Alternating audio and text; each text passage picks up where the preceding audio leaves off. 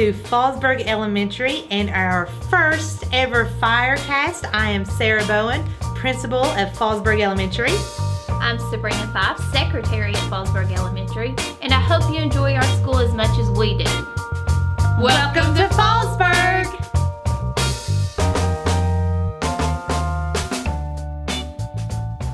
Welcome to Fallsburg Elementary's FIRECAST. I am Mrs. Bowen, the principal, and with me today I have my guidance counselor, Mrs. Angel Ward, and my media specialist, Mr. Paul Chapman. We would first like to give you some information about Fallsburg Elementary. Mr. Chapman, can you tell us a little bit about Fallsburg Elementary and the dynamics? Fallsburg is a pre-K to 8 school.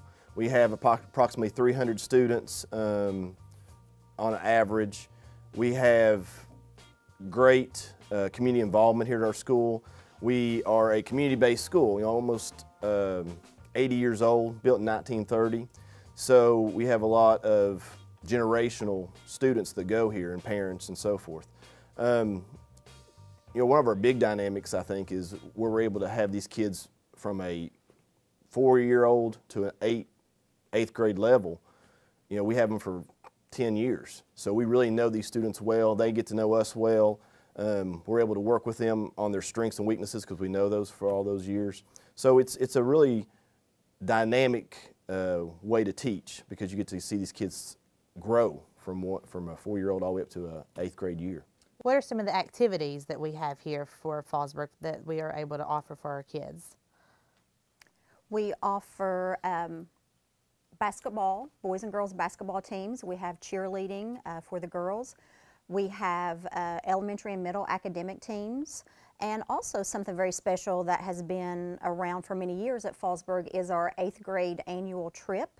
The students fundraise for that for all proceeds. We have a lot of parents who volunteer their time and efforts just to make sure these students get a well-deserved 8th grade trip. Yes, and last year they went to Virginia Beach, right? Mm-hmm. Yes. We've gone to Washington, we've gone to Virginia Beach, we've done a lot of different trips with the students.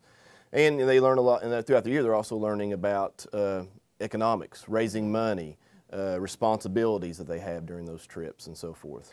Ms. Ward, at Fallsburg Elementary, we try to take every opportunity to celebrate student success and staff success. What are some things that we do here that sets us apart from other places? We have started this year with recognizing daily birthdays. Some of our students here may not even know when their birthday is, so we like to make sure that everyone is aware of that. For behavior, which ties in with our PBIS, we offer the K through 3 Dragon Headquarters, and as you'll see in the video, there is a recognition table set up for the students during lunchtime.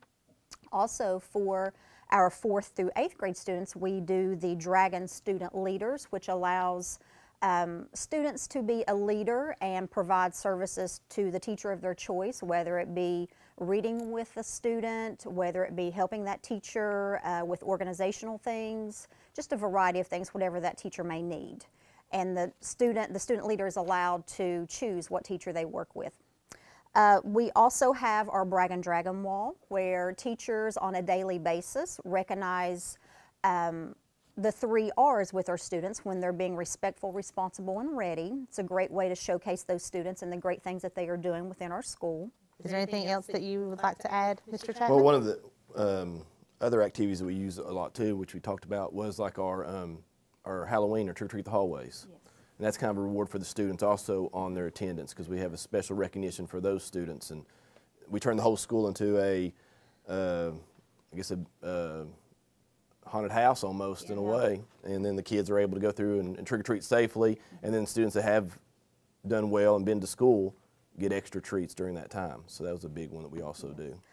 Also for our attendance, we do monthly attendance winners where in the gym, all the students who have perfect attendance for the month, their name is put into a cup and whoever's name is drawn, they can choose the prize. And we also have recognition of our staff for attendance, and they get to choose a prize as well.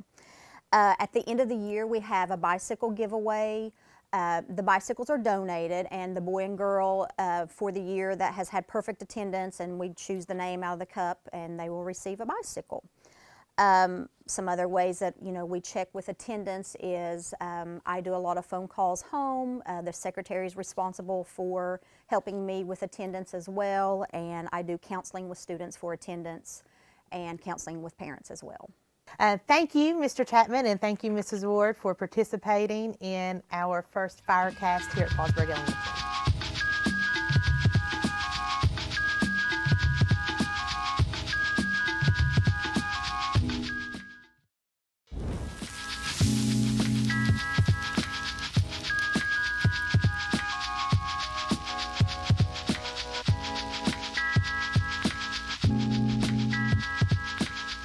Welcome to Fallsburg Elementary's FIRECAST. I am Mrs. Bowen, the principal, and with me right now I have Miss Ashley Workman, middle school math and science teacher, and I have Mr. Craig McDavid, 4th and 5th grade science teacher here at Fallsburg Elementary. And right now I want to just kind of talk about your roles. So Mr. McDavid, what are some of your roles here that you do at Fallsburg Elementary that are STEM related? Okay, well, I'm the 4th and 5th grade science teacher, and so my day is mainly focused on science. I have 4 one-hour class periods with my students, and we focus on STEM scopes as our main curriculum, and then we supplement the curriculum with Project Lead the Way. Can you explain STEM scopes a little bit for people that may STEM not know scopes about it? has been a fantastic curriculum since we adopted it 2 years ago. It's based on the 5E model, so every week, every day is a different E, and so Monday is engage, and you start with an activity to bring back their prior knowledge, and then you go into the hook immediately, and so it's 2 activities back to back to get them thinking.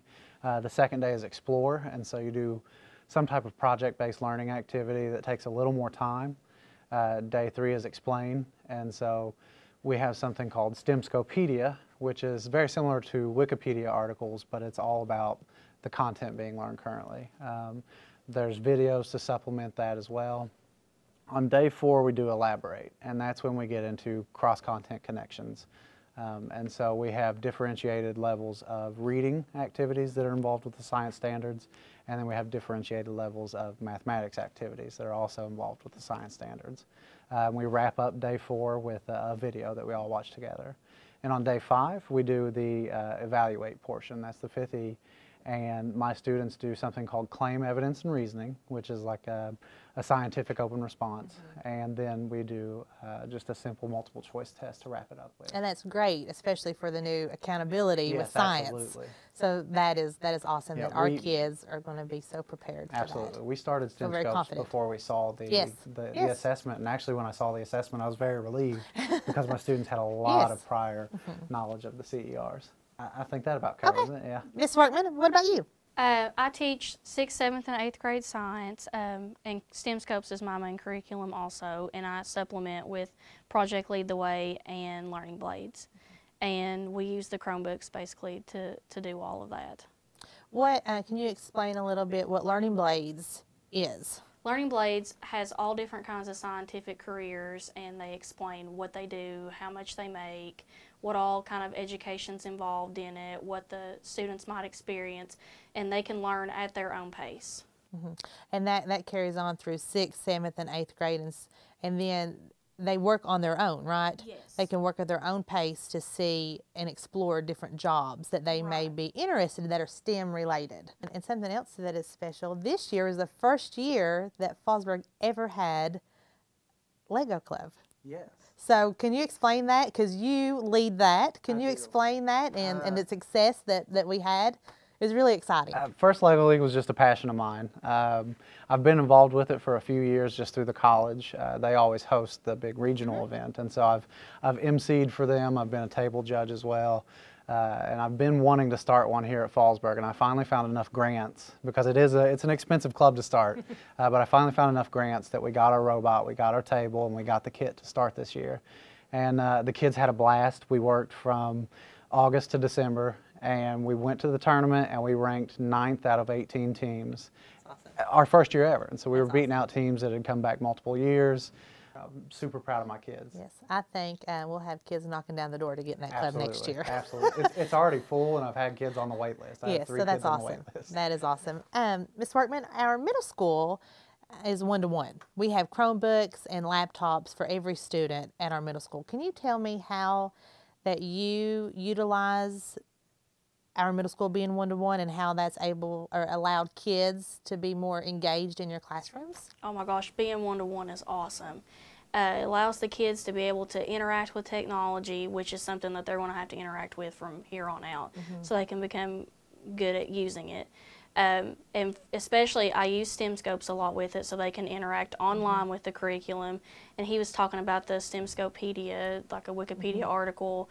There's all different kinds of activities that the kids can do online, and they love. I love, especially, you also use your Chromebooks and laptops for math. Yes. Can you explain how you use your Google? That way you are able to do your formative learning checks. I love that way you use it, so that way you can explain that to everyone. Basically, I do my learning target checks or the formative assessment checks for each lesson through Google, and I just set up, it's kind of like a quiz, and the students can go in and, like I said, work at their own pace, and then let's say they submit it, they can see what they've missed, so they can go back, and it's instant feedback for them. Great. Well, thank you both for participating in the first FIRECAST. I appreciate your time and answering all my hard questions. Thank you.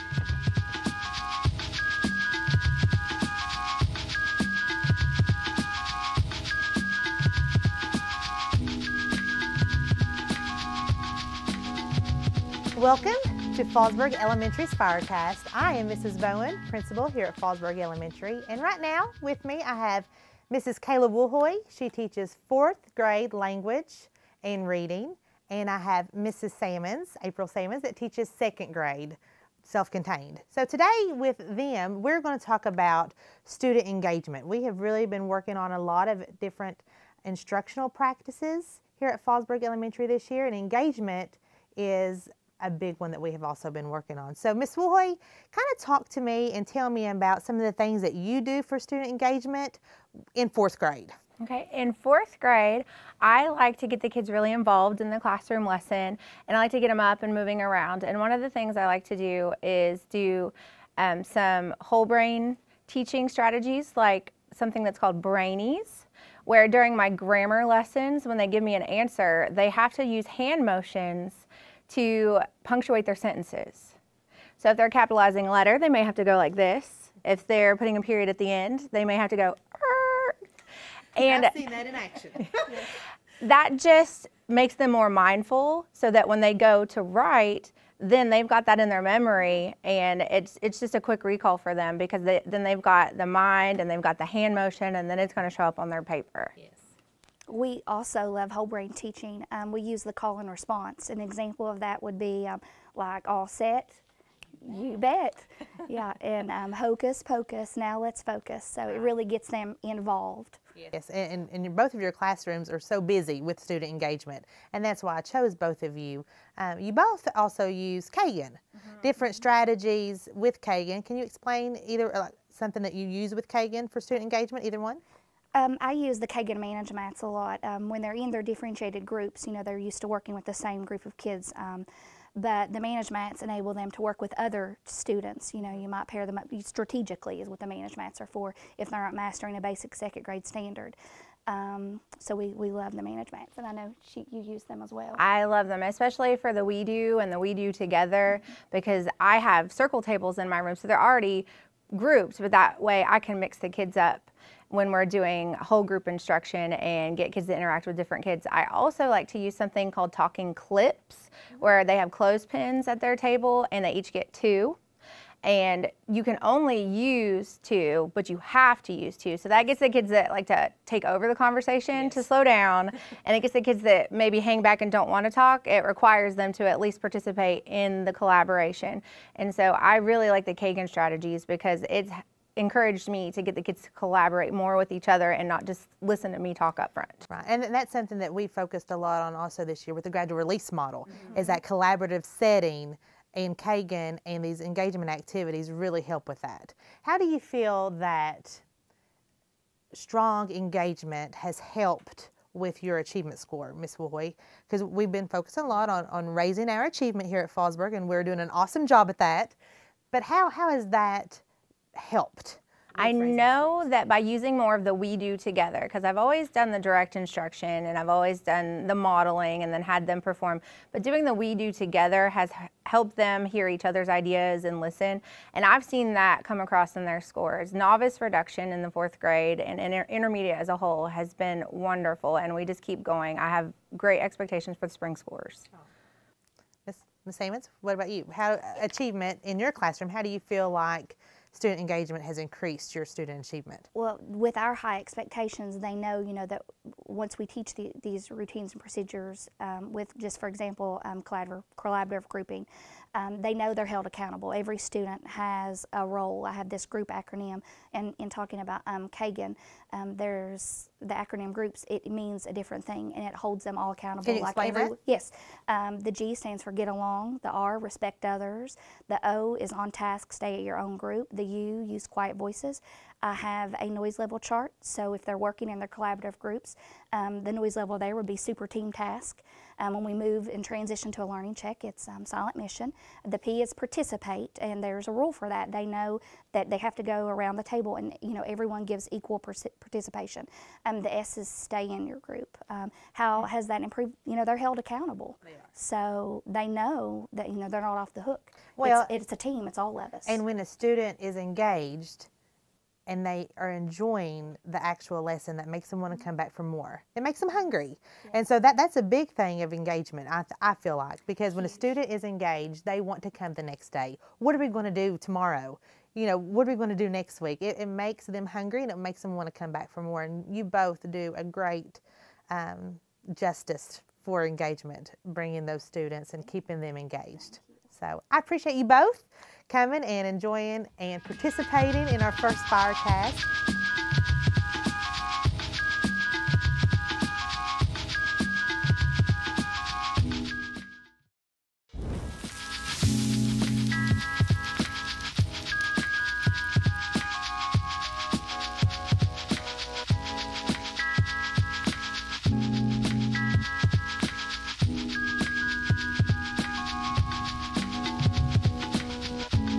Well, PACE is something that I use so frequently in my reading instruction, and it really helps me provide my students with their learning intentions for the day.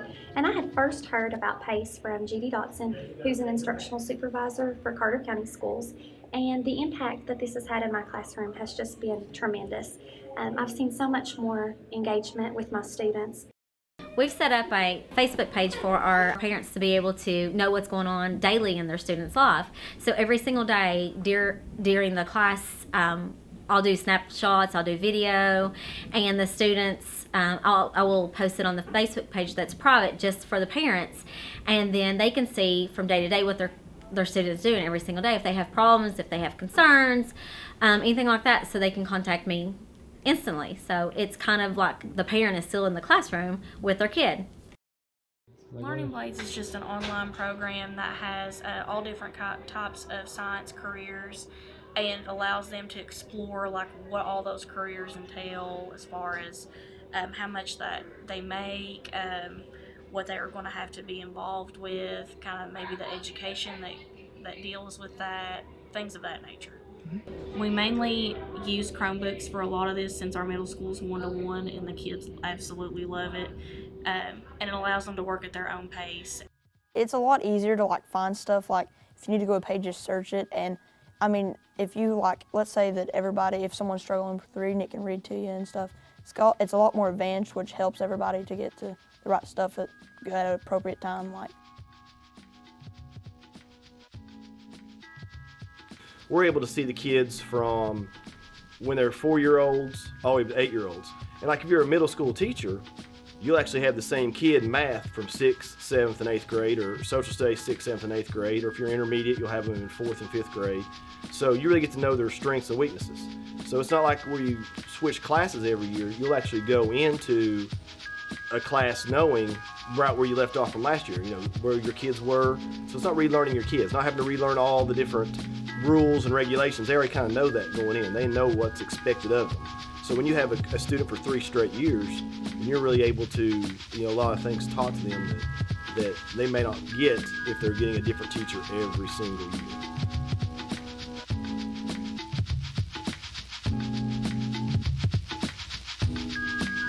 Welcome back to Fallsburg Elementary's FIRECAST. I am Mrs. Bowen, and with me today I have Mrs. Brenda Curry, our Family Resource Director, and Mrs. Teresa Prince, our preschool teacher. And these two ladies are both involved with our community involvement with our ACT grant through the KVEC Cooperative. So my first question to Mrs. Prince, Fallsburg is a very special school. What are some things that sets this school apart from others? We have a fantastic cleaning staff. Well, we do. Every school has one, and they're fantastic.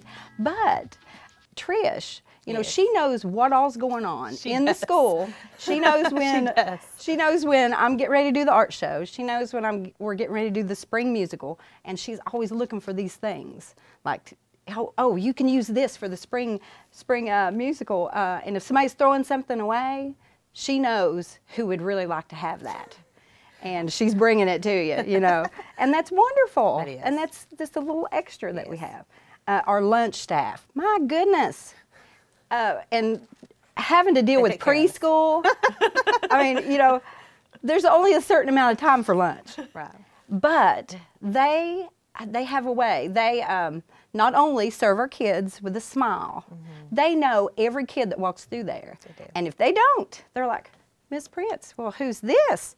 Well, that's so-and-so. I know your mom, you know, things like that. Well, and that really comes all together, and that's what makes Fallsburg special, is because we are together to make one big family. Yes. And we have each other's backs, and we look out for each other, and we look out for each other's children, and our children's children, and that's a big component of what makes Fallsburg a really special place to be and work at. And we've had lots of talented children coming from Fallsburg. We have, yes. Lots of children.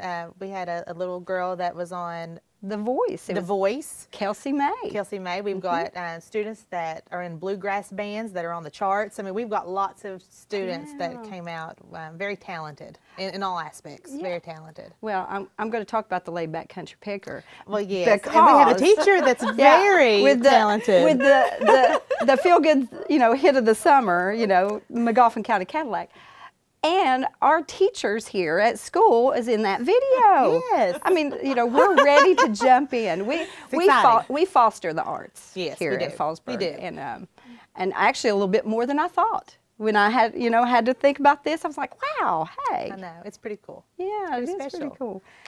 Miss Curry, she touched base on a few programs, but we also have some very unique programs that you are in charge of. You're very involved with our students and our parents, and I'd like to ask you, what are some of the things that you do specifically with the Family Resource Center and our school to make it the best place possible? Okay, so what I did is, of course, I jotted down a few things, and as Teresa said, I think that when we actually start focusing on what we really do, it's really just very uplifting to know that we are able to do these programs, to be able to touch so many children in our community and parents in our community, to bring that together. And as a coordinator for the last 9 years, you know, our whole goal as a Frisky coordinator is to break the barriers for the students to maybe, you know, to meet those academic needs. And through that, we were able to do some great programs like the Ready Fest. You know, that's the back to school program. And with that Ready Fest, we have our students, our community partners. We have average of around 26 community partners that will actually show up and bring school supplies for our kids. And we normally average about 250 students that comes through Ready Fest. Grandparent celebration, which is very dear to my heart because I find that when I'm working on the Frisky grant and looking at statistics, we have a lot of parents, grandparents throughout our community that are raising their grandchildren. So we want them to know that we appreciate them and we want them to be involved. And that's something that you both work on very, very, very well, is you're always trying to take that extra step to make it better. No matter what we do, we always try to do better, you know, or how can we grow? And so that's why, you know, I chose you two to be a part of that, the ACT grant and that community relations, because you two do such a great job and go one step above, trying to make sure that our community is involved and that our students are involved and showcase our school. So I appreciate you both. Thank you for participating in our first FIRECAST, and I can't wait to hear all the great things that you both are going to be doing.